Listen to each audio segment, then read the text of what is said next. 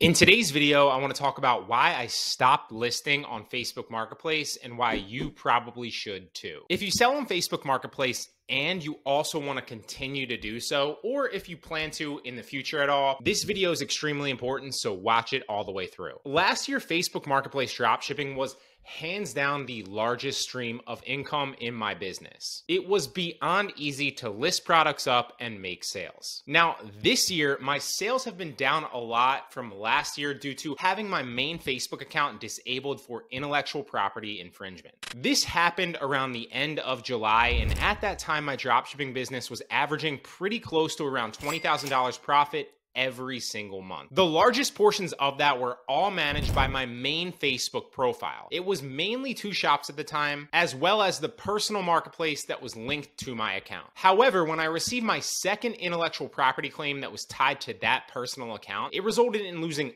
all of them with no hope of getting them back, and believe me, I literally tried everything. Also, both claims happened on shops, but because my personal profile was the profile that was responsible for listing on these shops, that profile was the one that got disabled. And that's key. We'll talk about why here in a second. So, as unfortunate as that was, I was able to actually kind of pivot and get some other Facebook accounts to begin to scale back up, which I actually did pretty successfully. I currently have a Facebook profile that's pretty successful on personal marketplace, as well as a few new shops that are also doing pretty decent too. So why then would I stop listing on Facebook Marketplace, and why am I warning you about doing so as well? Well, a few weeks ago, I got another notification on this new account. And this was the first one on this new account, and it came again from another shop that I listed to from it. And since I know from past experience that it only takes one more, 2 in total, to get that account permanently disabled, I don't want to mess around with it anymore. It seems like this is becoming a larger and larger issue on Marketplace and on shops as more and more sellers begin to sell here. I've received countless messages and comments since I released the last video on my main account getting permanently disabled, and both of the videos that I created on how to contact support after you have an issue have received a lot of interest as well, so I know it's starting to affect more and more sellers. Unfortunately, at the current time period right now, Facebook Marketplace policies on how to deal with these types of issues are elementary at best, and their support, as I'm sure you know, is laughable for sellers. That means it's extremely easy for people to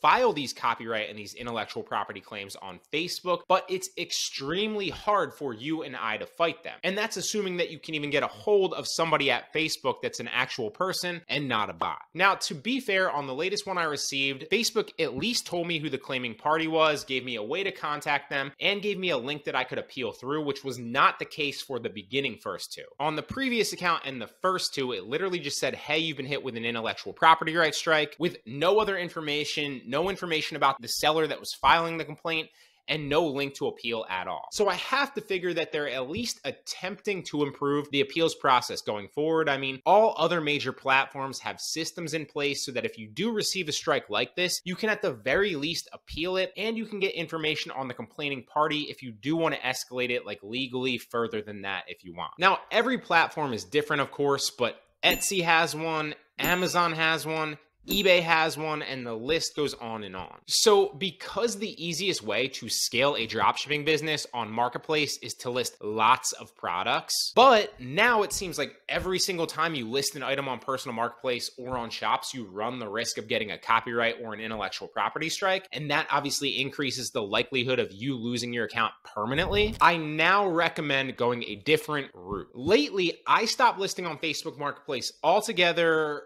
from my accounts. And as always, in any business, you need to learn how to pivot and adapt with any obstacles that might arise. So instead of you listing directly to shops via your personal account, I recommend that you instead hire a VA and then give them access to listing on your shops. You can do this easily by going to settings and then permissions and then inviting a new user on the top right and then only giving them permission to list on your shop. Just make sure that that's the only box that's checked. And this way you're not not risking your account if an issue comes up with a specific product. But you can still list lots of products, which is the quickest and easiest way that you can scale retail drop shipping on any of these websites. And you can hire someone super cheap on a site like onlinejobs.ph for as little as $2 or $1.50 an hour even. I'll make sure to link onlinejobs.ph down in the description if you want to check it out. So it's extremely profitable to hire someone from there to list on your shop at that price point. And that is how I recommend that you approach it going forward, so you can continue to scale your dropshipping stores on Facebook, but also protect your account long term. Now, as far as personal marketplace, because you can't hire somebody and give them access to listing there, if you do want to continue listing there as well, I'd simply recommend staying away from eBay listings that have brand names in the title, or eBay listings that have brand names burned into the images that you copy over. It seems like a large majority of these issues are coming from claims from eBay sellers on new eBay listings where both or at least one of those is the case. So I really hope this video helps. As always, I want to be completely transparent with you about what's going on in my own dropshipping business, so you can potentially learn from both the successes